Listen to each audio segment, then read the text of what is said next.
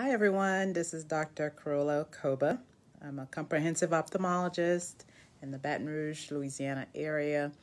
And this month is National Glaucoma Awareness Month, and I've been coming on to let you all know a little bit more about glaucoma.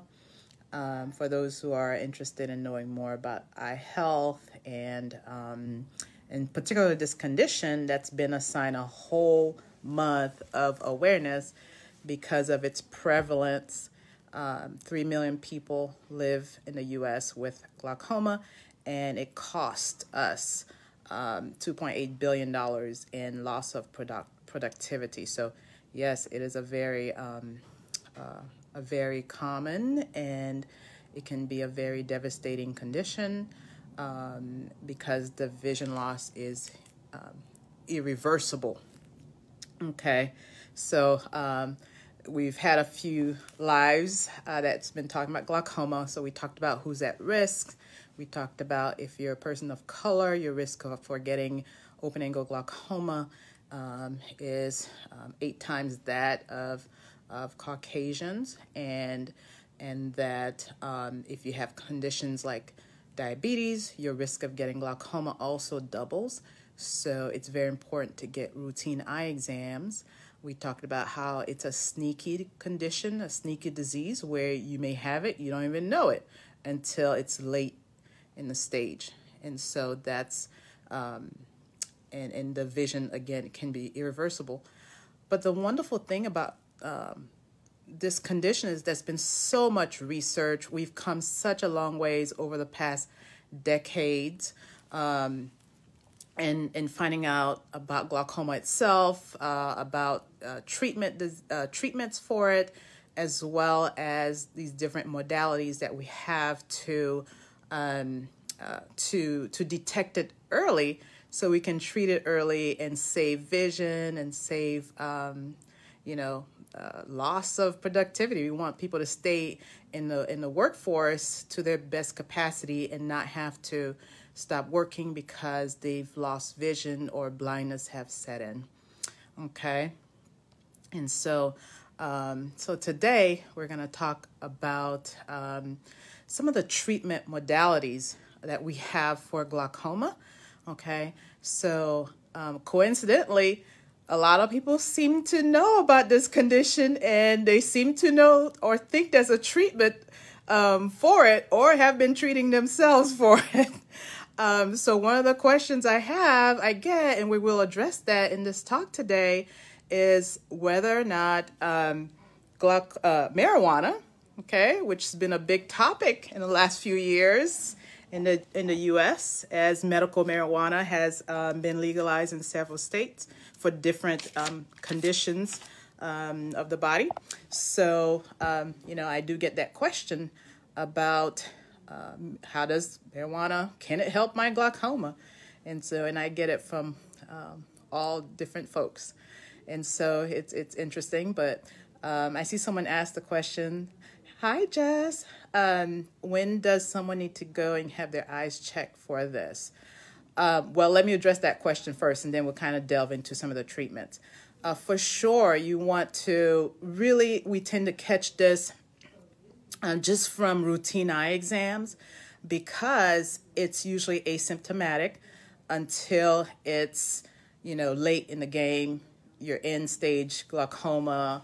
But some people who know that they have a history of blindness in their families, or have the grandmother had glaucoma, or their mom has glaucoma, and they're using drops. And so I'll have a lot of people coming in just to make sure that they know what their risk factors are, and that they too are not developing that condition, because your risk increases when you have all these various risk factors.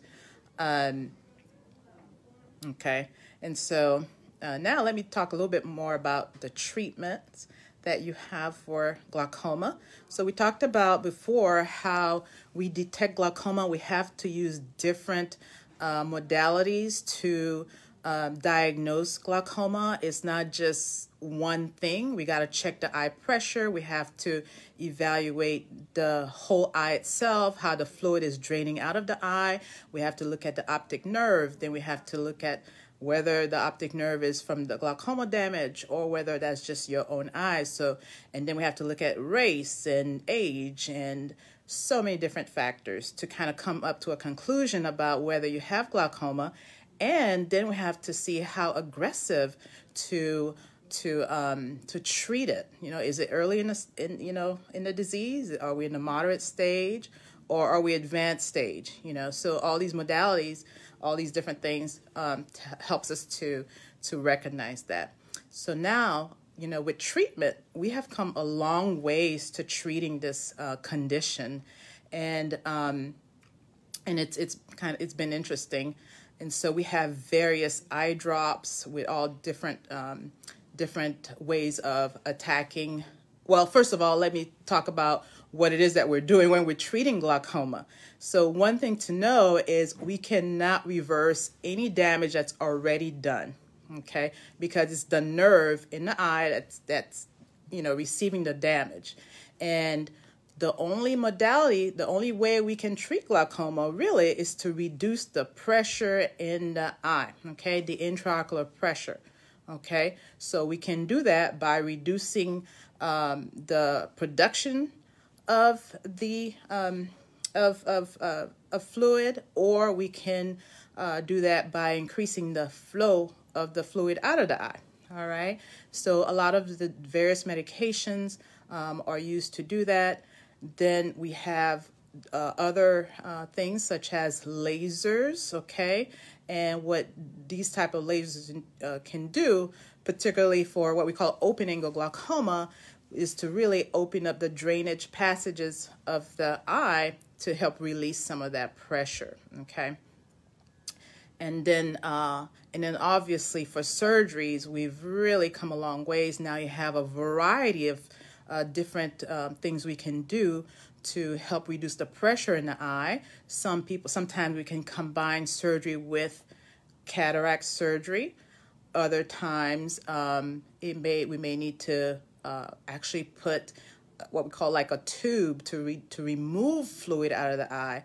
And so all of these various modalities, all of these various things is really targeted towards the pressure, what we call the intraocular pressure in the eye. And the interesting thing with glaucoma is you don't have to have high pressure to still be having damage to a nerve. So at the end of the day, we're still reducing the pressure in the eye, okay? So management of glaucoma means that we need to manage that pressure and lower it in a 24/7 type of way. So that's why, lasers work, surgery work, even the drops, they're supposed to work round the clock. And so now that leads us to, well, what about, marijuana? Well, it's been studied that yes, marijuana can have an impact on the eyes where it reduces pressure, right? However, and there's been studies in the 70s and the 80s about it. And now recently there's been some studies of whether eye drops or in a pill form or other forms would work. Well, what they found that, yes, it may have some properties where it may reduce the pressure, but that only lasts for about 3 hours. And so because it doesn't have a lasting effect, it's not effective long term, okay? So let's say if you had to smoke marijuana, you would need to do it continuously, throughout the day, for you to even have a significant or even an impact on the pressure to call it a treatment for glaucoma, okay? So it is not recommended as of now. We don't have a way, or it hasn't really been developed yet to use marijuana as a form of treatment for glaucoma. As a matter of fact, it's been found out that it can actually have a negative impact on the eyes, okay, whereby the marijuana can reduce the blood pressure. And when it does that, it reduces the blood flow to the eye and to the optic nerve, and that actually making the glaucoma worse. So once again, it's not recommended for treatment for glaucoma. That doesn't mean that there's not a lot of research going on, in this arena. There's a whole lot of research.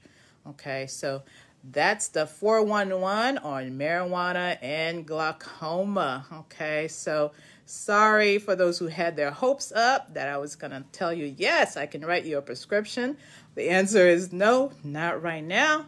Let's see what happens in 10 years when we do more research, and, there's, who knows? You never know. But for right now, no. The most important thing is, one, you want to get routine eye exams. You want to catch this condition early. So make yourself an eye appointment if you have not done so for the year. If you have a family history of blindness or any eye condition, make sure you get your eyes checked. So that we can catch this and try to slow it down as much as possible so we can keep the vision functioning for as long as possible. Okay, so if you're in the Baton Rouge area, you don't have an eye doctor, and you'd like to reach out to us and you want to work with me, reach me on www.lacenterforeyes.com or call our office, Louisiana Center for Eyes. We'd be more than happy to make an appointment for you, and I'd love to check those eyes out, make sure they're nice and healthy. Thank you so much for watching. All right, I think someone said, someone had asked a question about optometry or ophthalmologist. Well, I'm an ophthalmologist, and ophthalmologists, we're physicians and surgeons. So we are trained in the diagnosis and treatment, both medical and surgical treatment of eye diseases. And so we have the ability to detect, treat glaucoma and other eye conditions, both medically and surgically. Okay. And now optometrists also have the ability to do eye exams and also can treat glaucoma. And many times we work together to help the person, the individual, maintain their vision and so on. So yes, whichever eye provider you can go to for an eye exam, especially for a routine eye exam, do that. Usually if there's something more, then the optometrist will refer you to an ophthalmologist to get further testing or, for surgical or even medical evaluations. Okay. And I appreciate everyone who's been watching. And we're still in January. I think that's the last Wednesday in January. But I'm still going to be coming on and talking about the eyes. All right. Appreciate you all. Okay. Have a good day.